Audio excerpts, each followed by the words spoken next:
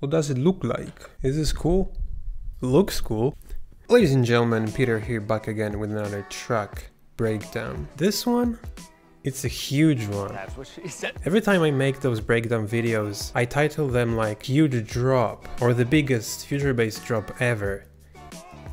But this one is the biggest and definitely the most epic, which is good because it proves that I'm improving, but eventually I will run out of titles because how am I supposed to name the next video? The most epic, the biggest, the hugest future bass drop?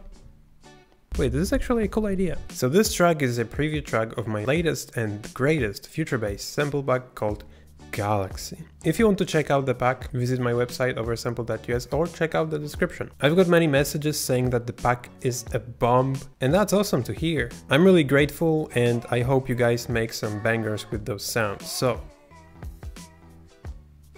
let's now dive into the project and I'm gonna show you everything. I'm gonna wear some headphones. You know, like using headphones is like a focus mode. You wear headphones and you're like instantly much more focused. It's just getting smaller and you're just like, you see this, which is just a screen. Especially if you have closed back headphones, you can really forget about the outside world. So I'm gonna play back this track and show you what it sounds like. If you haven't heard this already, if you did hear it, you can skip 1 minute.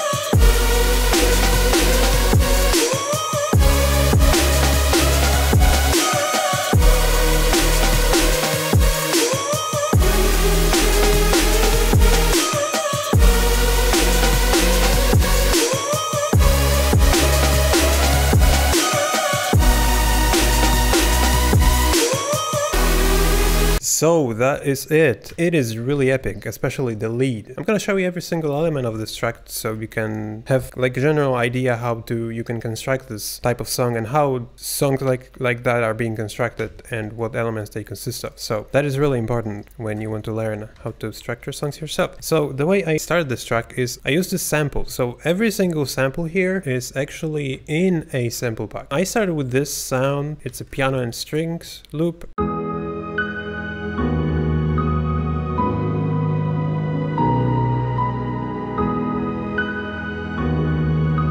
Then we have this lead on top.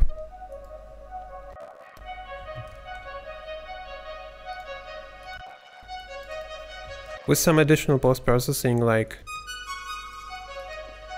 pitching the whole thing down. And we have this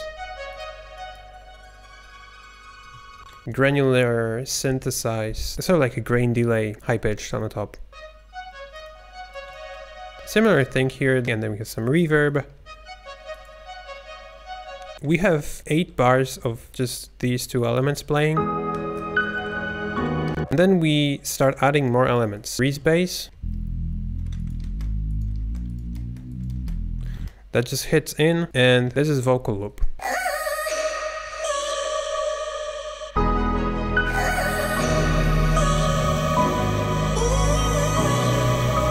So after 16 bars of just things getting introduced, which is 25 seconds, I decided to put a build up here, which is a good idea. So it adds 25 seconds to the whole track, and having a drop hit on after 50 seconds is a good place, in my opinion. So I just subtracted this piano. The vocals are still playing. This arp is playing 1 octave higher. The Rezz bass is playing. So then I started adding elements and I introduced some pads and chords. So there's this pad.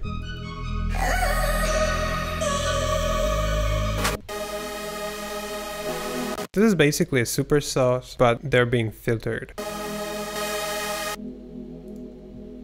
Yeah. And then we have another layer. These are like really basic, not much post-processed sauce. And then an Arturia Prothet. So everything together.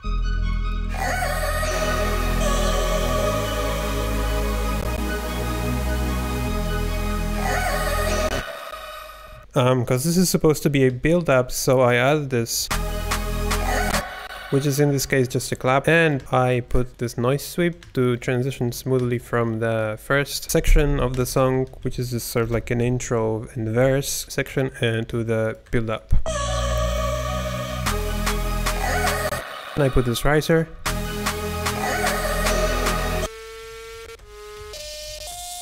In the second part of the build-up I put another riser. Sort of like a vocal riser, and then another one. And then again some transition element like a noise sweep. Really gives a lot of movement. And then in the second part of the build-up we have this thing. Just another supersaw layer to make this more hype and more beefy and just fuller. In addition to that, just as like a transition element. And then really what makes this build-up really hyped, giving a lot of tension, is this.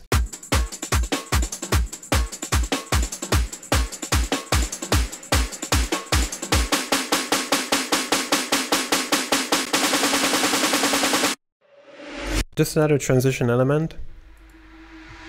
And then I put here a different drum fill. These high snares. So this is how it goes, and then we have this vocal looping here. I just took this part and I just started copying, and then I consolidated it, I warped it, used Complex Pro on 0 formants, I went to transpose, and I just wrote this automation, which is... And then, just a detail, this respace is fading out here. With this EQ, it's cutting low end.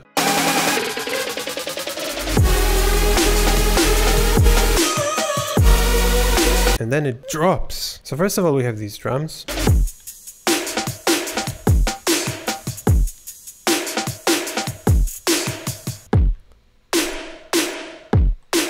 Really heavy kick and snare. Oh my god, so heavy. So many calories. So heavy. Then once we have kick and snare, we can start adding hi-hats. Some movement, and then we have even more hi-hats. As you can see, there's a lot of hi-hats here going on, and the reason why I put so many hi-hats, to 1, make a drum loop sound full, and 2, make it move. I wanted to get some movement, and a good way to get some movement is to just make some cool drum loop, you know? And then we have that, like a ride, and then we have open hi-hat. So it's like, and then we have another open hi-hat, like,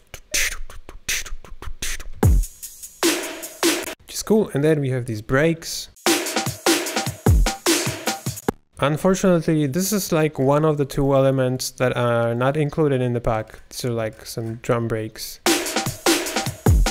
Yeah, so after we have some cool drum loop, we can start adding layered supersaws, and this is gonna be a really big part of this song. There's lots of things going on here, lots of layers. Bass have 3 layers, chords have 6 layers. So let's start from the chords. So this is like a really simple supersaw preset again, and then another layer. Oh, there's some mid-side EQing going on here, because I wanted this to be more on the sides instead of in the middle. Another one, this one is a bit distorted, so if I sometimes like to do that, I like to put some distorted supersaws, so they sound like more gritty and more beefy. Yeah, so there's that, and then we have this lead that I'm gonna go in a second, and risers here. So these are adding a lot of tension in the drop. riser and a noise sweep. Both are being heavily EQ'd with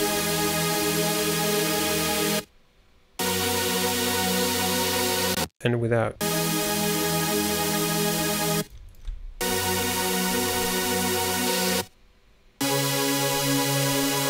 So that makes a difference. Then we have this bass. Then we have Reese bass. Really wide one. Also being EQ'd because this is not the main sub layer. We have this separate sub, which is a nice layer because we are using actually a separate oscillator and completely separate Serum instance for a bass, and that makes the whole group of layers sound really clear at the bottom of the frequency spectrum.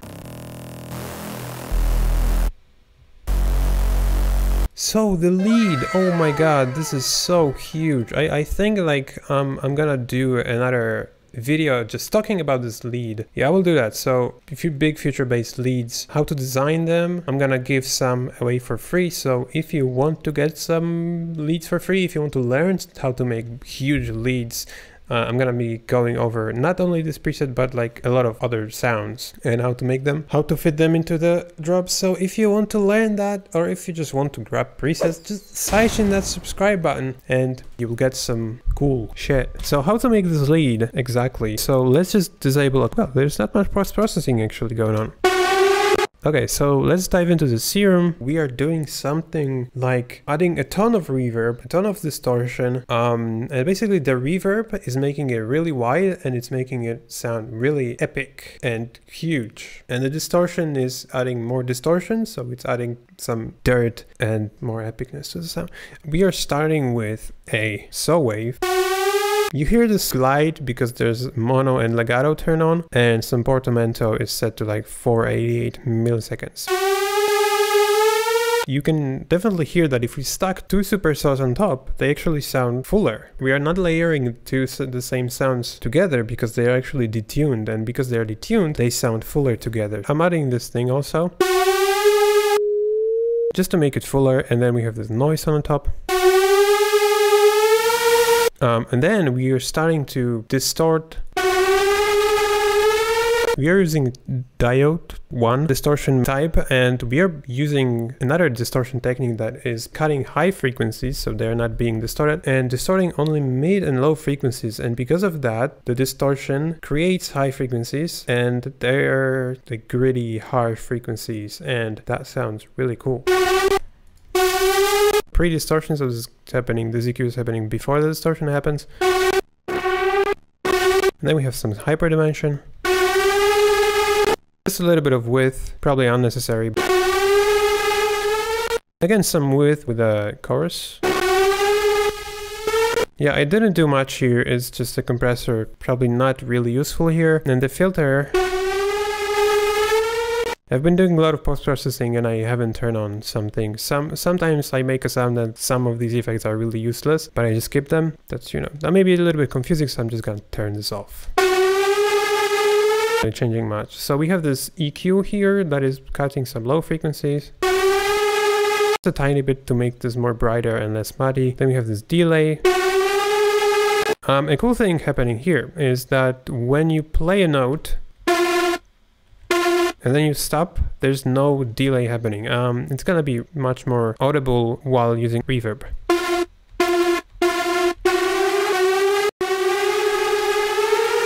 So notice when the sound stops, there's no reverb anymore. And this is happening because if you assign a mix knob to an envelope, this is the main envelope of the sound, you basically can turn on reverb whenever the lead is being played. So if you put this a little bit higher, you can see that the reverb is working after I stop playing the note.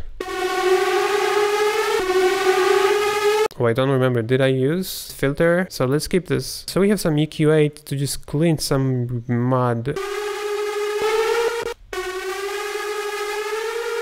And then we have Haas effect to make this really wide. Then this OTT on 100%. Those are default setting, and then we have some EQ at the end. Probably I didn't use filter, I don't remember. Yeah, so this is how the lead has been made.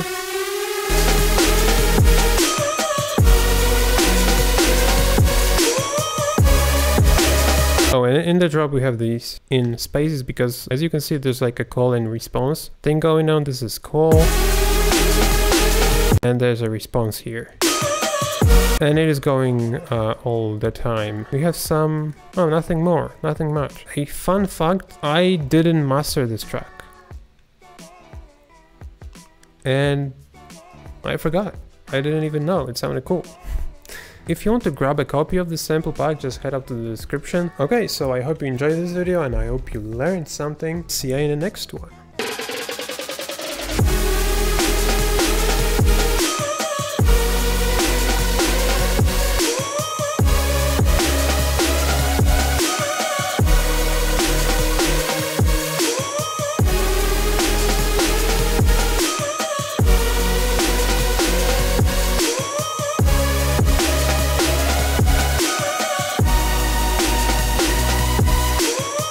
So that's it. If you have any questions, you can leave them in the comment section below. If you enjoyed this video, you can side on that subscribe button. Also, you can visit my site oversampled.us for some high quality samples, presets and free sounds.